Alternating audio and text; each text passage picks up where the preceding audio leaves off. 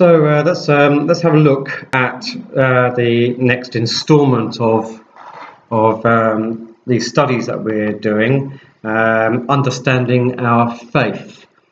And so we're continuing on in special revelation, another way that God has revealed himself to people in a specific or special way. God hasn't just revealed himself through nature, as Anne prayed earlier, but through conscience, through history. But explicitly, God has revealed himself in three particular ways.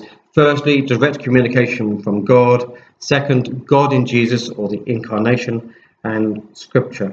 And last time we discovered that we looked at how God revealed himself in direct communication with people, through the prophets, through dreams, through visions, and so on. And even to Isaiah, him actually seeing God. It's pretty impressive stuff. So today we're looking at the revelation of God in Jesus, the Incarnation. That's the technical word for meaning the deity in the flesh, deity in bodily form.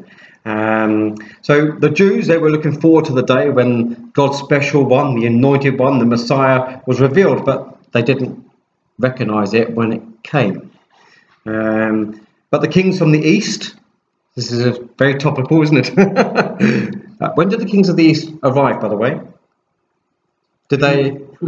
2 years after, absolutely. They met Jesus in the house, not in the stable. So the nativity plays are all out the wall.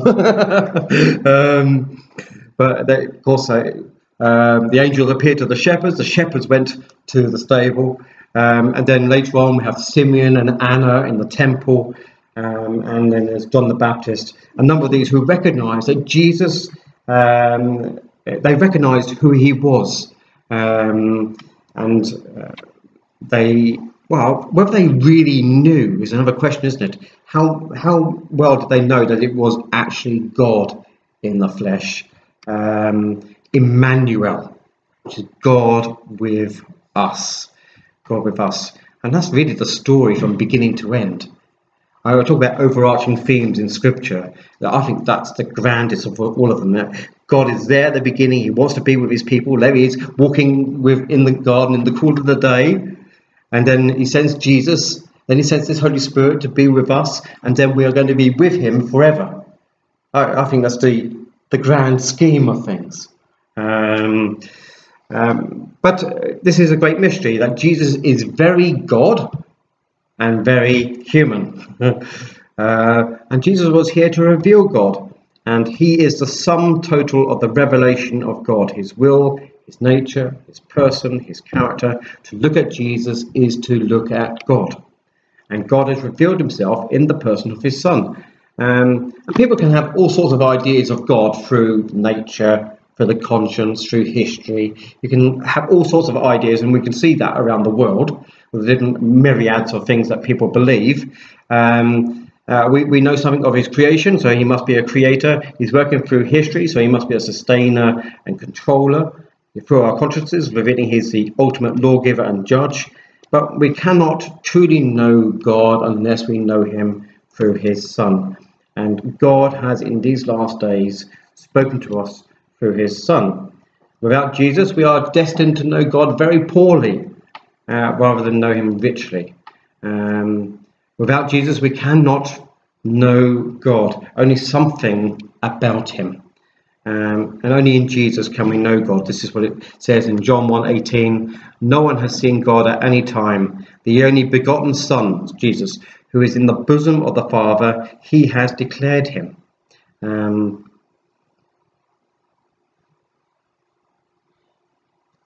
What happened there? Missing some verses, but never mind. No one has seen God at any time. Yet here was God in the flesh. With them, Jesus came to make God known. Not only did he come to make him known, but declare that he himself is God. And I'll re-emphasize that and re-emphasize that. Notice that Jesus is everywhere. Yeah, when Jesus was here on the earth, he was there. But here it says the only begotten Son who's in the bosom of the Father. He's in heaven as well. So Jesus is in every place at every time. despite the fact he is in the flesh. It's a thing that we got to grasp, that he's still God. He is still everywhere, in every place. This is why he was able to see Nathanael under the tree. I saw you there, but he wasn't anywhere near him. So he saw him. And we see that God's characteristics are given to Jesus. All things were made through him, as we just read, but he's also the creator. Scripture elaborates on this further in Colossians 1. This is what it says in Colossians 1, 15 to 17. He is the image of the invisible God, the firstborn over all creation. For by him all things were created that are in heaven and that are on earth, visible and invisible, whether thrones or dominions or principalities or powers. All things were created through him and for him, and he is before all things, and in him all things consist. So Jesus is the creator. He is the word that was spoken. He's the one who's in control. And more than that, he is the image of the invisible God. To say that he is the image of God is to say that in him the nature and being of God has been perfectly revealed. The invisible now becoming visible. Some of this might be a little bit technical, but we can get it, can't we? We're grasping this, how great Jesus is. And one of the core passages today is this one in Hebrews chapter 1. God, who at various times and in various ways spoke in time past to the fathers by the prophets. That's what we saw last week. That God spoke to the prophets, he spoke to Abraham, spoke to Moses, he spoke to Isaiah, Ezekiel, and all the rest. And there's a kind of a gradual revelation of God going on.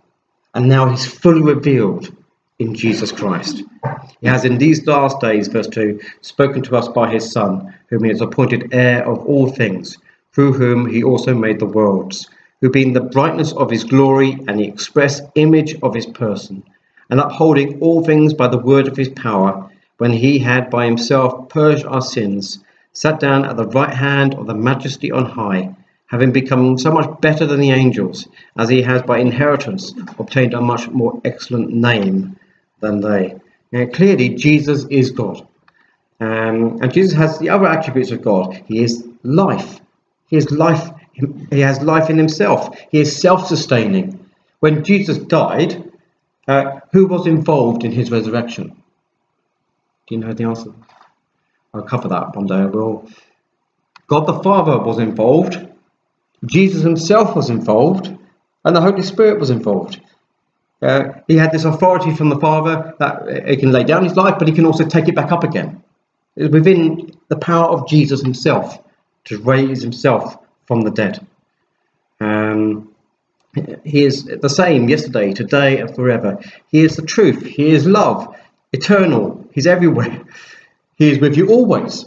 He has all knowledge, for he knows the thoughts of men. He has all power, in that all authority has been given to him. And in Revelation it says this, I am the Alpha and the Omega, the beginning and the end, says the Lord, who is and was and who is to come, the Almighty. So Jesus is the Almighty.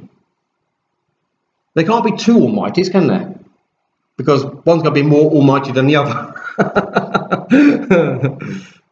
So Jesus is also the Almighty. And so there's the evidence that Jesus and the Father are one, along with the Holy Spirit. It's the Trinity, the Godhead, yet in three persons. We'll cover this later down the road as well. But this is a mystery in a way. We can't fully comprehend it. God is one, but in three persons.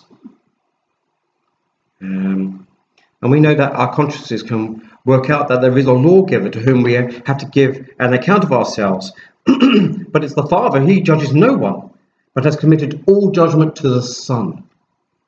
So who's going to be our judge? Jesus is going to be our judge. All worship and honour belong to Jesus. All should honour the Son as they honour the Father. He who does not honour the Son does not honour the Father who sent him. And the disciple Thomas, he came to this conclusion, didn't he? When finally Jesus appeared to him as well. Doubting Thomas, we call him. I think that's really unfair. The poor guy. He wasn't in the room when Jesus appeared to the other disciples, and also we're calling him Doubting Thomas, as if like we wouldn't have doubted. Oh yeah, somebody's come. Yeah, he's raised from the dead. Yeah, right. Yeah. Well, what did he say? Thomas answered and said to him, "My Lord and my God." And he got it absolutely right. Jesus didn't correct him, but received it. And there were others who, in the gospel, who bowed to him and worshipped him, and he received their praise. And in John 14 verse 9, Jesus said to Philip, "Have I been with you so long, and yet you have not known me, Philip? He who has seen me has seen the Father." So when we say, no one has seen God, if you've seen Jesus, you have seen God. Well, what a privilege it must have been for the people of that time, at least if you recognised him for who he was. He and the Father are one, the invisible, now visible. And all this proves that Jesus is God. Jesus Christ is the true God. And the revelation which he has made of himself was the manifestation of God. What's it say in Colossians 2:9? For in him, in Jesus, dwells all the fullness of the Godhead bodily. When we have Jehovah's Witnesses and things, these are the verses which we need to be going to in Scripture. Because even in their Bible, they have these words. And they try to explain these things away, but Scripture is so clear. Jesus is God. There's no escape from this. So the words of Christ are the words of God. The works of Christ are the works of God. The love, mercy, tenderness, the forgiving grace, as well as the holiness, severity, and power is manifested by Christ. We're all manifestations of what God is like. We're going through the Gospels, and we're looking at what Jesus is doing. This is the work of God. And we have to remember, we want to follow in his footsteps. We want to become more like him. That's the aim of the Christian life. And we know that although he is infinite and absolute, he can think, act, and will. He can love and hate. He can hear prayer. He can forgive sin. Who can forgive sin but God alone? And then we can have fellowship with him as one can commune with another. Isn't that amazing that we can communicate with him? He listens to us. That's even more surprising. And to know him is our goal. All things have been delivered to me by my Father, and no one knows the Son except the Father, nor does anyone know the Father except the Son, and the one to whom the Son wills to reveal him. And we see glimpses of this in the Gospels. It kind of is hidden from the disciples in a way. You see that they're kind of grasping, who is this Jesus? He stills storms and things like this. And then one day, Jesus asked the question, well, who do you think I am? Simon Peter answered and said, you are the Christ, the Son of the living God. And Jesus answered and blessed him. Blessed are you, Simon Bar-Jonah. Bar, by the way, in Jewish means son of. Okay, son of Jonah. For flesh and blood has not revealed this to you, but my Father who is in heaven. And these were amazing times of revelation. This is what we're talking about. God revealing himself. And sometimes people like Peter will gain a glimpse. And then, of course, a little later on in the same chapter, we find that Jesus says to Peter, get behind me, Satan. So, oh my goodness. That was from the great heights to the great depths. Poor man. I feel like I'm a bit like Peter, a bit impetuous at times. The people were amazed at what Jesus could do with the miracles, the forgiveness of sin. And Peter, James, and John, they witnessed Jesus on the Mount of Transfiguration, how he was suddenly changed, and then all his glory, and they could not cope with that, of course, and they were scared out of their wits. And how could they not know that this was God who was walking among them? And John, the one who saw him on the mountain, wrote these words, "And the Word became flesh and dwelt among us, and we beheld his glory, the glory of the only begotten of the Father, full of grace and truth." And John beheld his glory right up there on the mountain, saw him for what he really is, and knew full well that God had been made known in Jesus. There are those who say we cannot know God, and I'll cover that with atheists and agnostics, but this is untrue. It's untrue. However, it is true that we cannot know all that there is to know about God. That would make us a bit like God, to be honest. But God has revealed himself in certain ways, and one of the ways is obviously through Jesus, and for this direct communication we have the Old Testament as testament to that, and he's chosen to reveal himself to us in Jesus, and Jesus has revealed himself to us. When we read the stories of Jesus, these are the stories of God. He's revealed himself at times in the Old Testament as the angel of the Lord. These theophanies, that technical word, theophanies, that's God revealing himself before he was born. You remember, he revealed himself as a man to Abraham. There was 3 men who saw Abraham, and 2 of them were angels, and 1 of them was God. That was Jesus. You have it was Tommy, I think you talked about Daniel with the 3 men in the fiery furnace, and there was one like the Son of God. Well, he was the Son of God there in the fiery furnace. And there are lots of other examples, like the commander of the army to Joshua. So many of these in the Old Testament. I mean, who was walking in the garden in the cool of the day? Must have been Jesus. So he's revealed himself in the Old Testament, but in Jesus Christ he was living a life in the flesh among ordinary people. God with us.